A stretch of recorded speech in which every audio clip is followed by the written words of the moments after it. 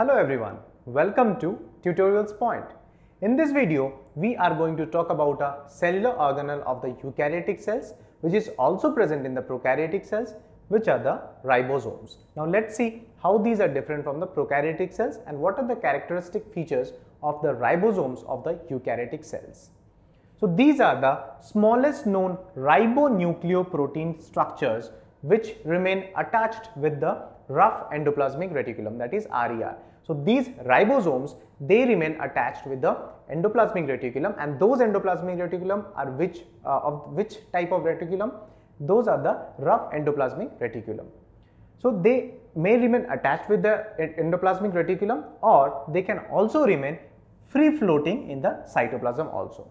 So these ribosomes, these are the important sites for the production of the protein synthesis, for the production of proteins. Now what is the process? Here these ribosomes, they actually help in the translation process of mRNA into proteins. So the genetic information which is present in the form of DNA, that is first transcribed, and the formation of mRNA takes place.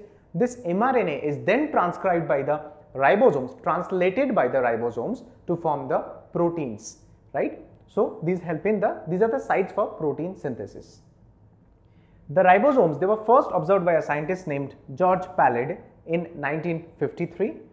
These are made up of ribonucleic acids. So what are those? Typically RNA and not DNA. So RNA and proteins. So RNA and proteins together, they make up the ribosomes.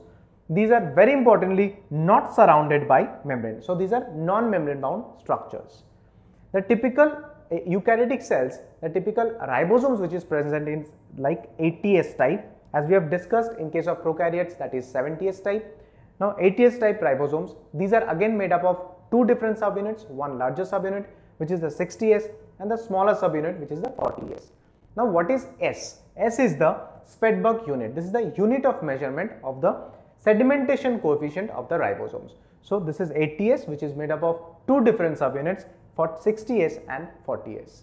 So in this video, we have talked about a cellular organelle which is present in prokaryotes as well as eukaryotes. These are the ribosomes. The eukaryotic ribosomes are quite different from the prokaryotes.